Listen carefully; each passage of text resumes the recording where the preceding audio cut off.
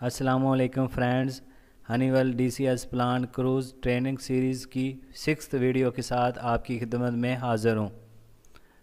आज की वीडियो में हम डिस्कस करने जा रहे हैं drag station.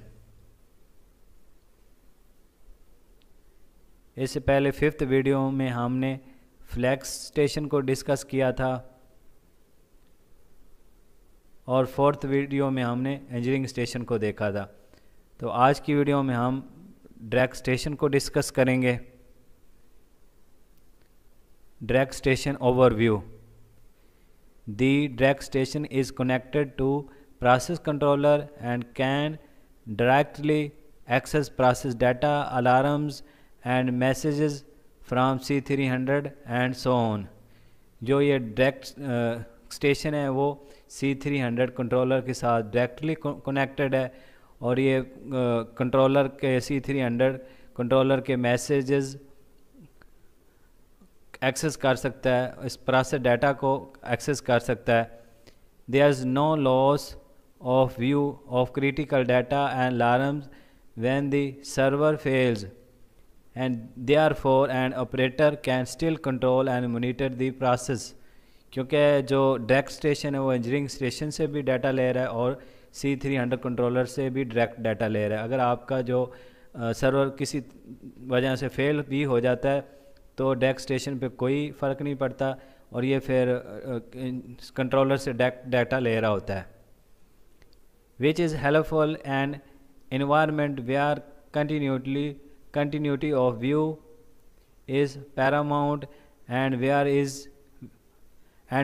it is important to minimize the impact of a server being unavailable। अगर आपका सर्वर अनअवेलेबल है तो उस इन्वायरमेंट में भी ये काम करता है।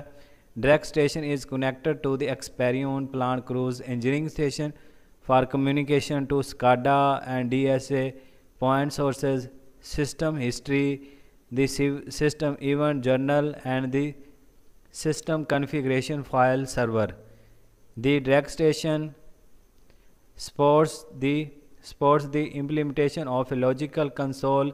इसे हम कोई लॉजिक भी बना सकते हैं, जैसा कि मैंने आपको बताया था कि ये फुली एक्सेस है C3 कंट्रोलर के साथ। इसमें हम कोई ट्रेंड कॉन्फ़िगर कर सकते हैं, कोई अलार्म और कोई भी लॉजिक कॉन्फ़िगर कर सकते हैं। This allows to operator to fully respond to all alarms, कि ऑपरेटर को फुली कंट्रोल दे रहा है all alarms events with in their scope of responsibility regardless of operator actions on their stations.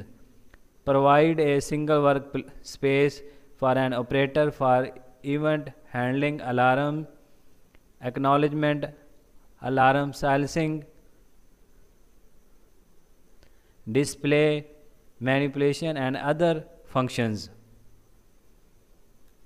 और मैं उम्मीद करता हूँ अब आपको ड्रैग स्टेशन और फ्लैक्स स्टेशन के बारे में पता चल गया होगा। जो कि फ्लैक्स स्टेशन है वो इंजीनियरिंग स्टेशन के साथ कनेक्टेड है और जो ड्रैग स्टेशन है वो C300 कंट्रोलर से भी डाटा ले रहा है और इंजीनियरिंग स्टेशन से भी डाटा ले रहा है। अगर किसी वजह से इंजीनियरिंग स्टेशन फेल हो जाता है तो ये इसको दोनों तरफ से डाटा ले रहा होता है और इस वजह से काम करता रहता है, क्योंकि C300 कंट्रोलर से भी इसको डाटा मिल रहा होता है और इंजीनियरिंग स्टेशन से भी।